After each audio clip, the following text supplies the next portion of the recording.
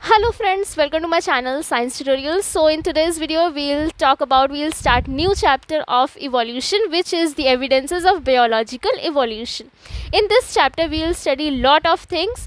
Before starting this chapter, let me convey something important with you all guys, that in this video I'll not start this chapter, I'll just convey the summarized theory of this chapter. What we will study, not less not more, just according to our board syllabus we'll study, and I'll provide the something type of graph what we will study in the upcoming videos of this chapter.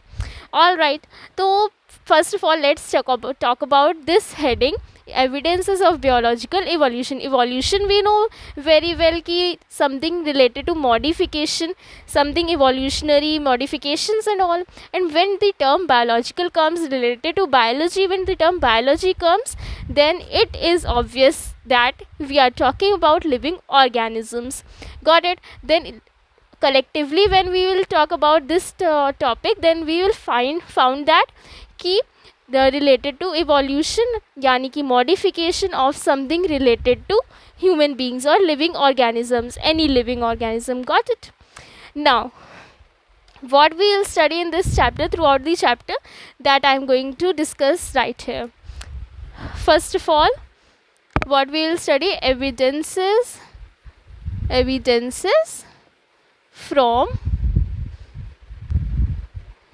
paleontology, yani ki something study of fossils is called paleontology, that we will study. Then second thing is morphology and anatomy. All right, in this topic we will study 5 things. That this is the major topic of this chapter. We will study 5 subheadings in this topic. What are those 5 subheadings? Homology, analogy, vestigial organs, then atavism, and last connecting links. So we'll study all these things with example and all, and make sure I'll repeat everything in the upcoming videos, and also I'll share all the important notes in my upcoming videos. Got it? Then third topic is evidences from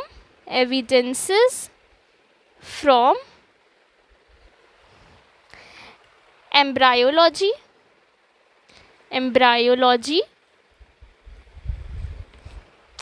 In this we will study our recapitulation theory by Ernst Haeckel.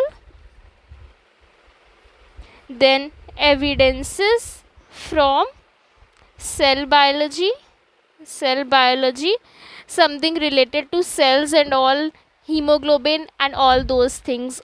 Got it? Then after that molecular evidences, something related to molecular biology.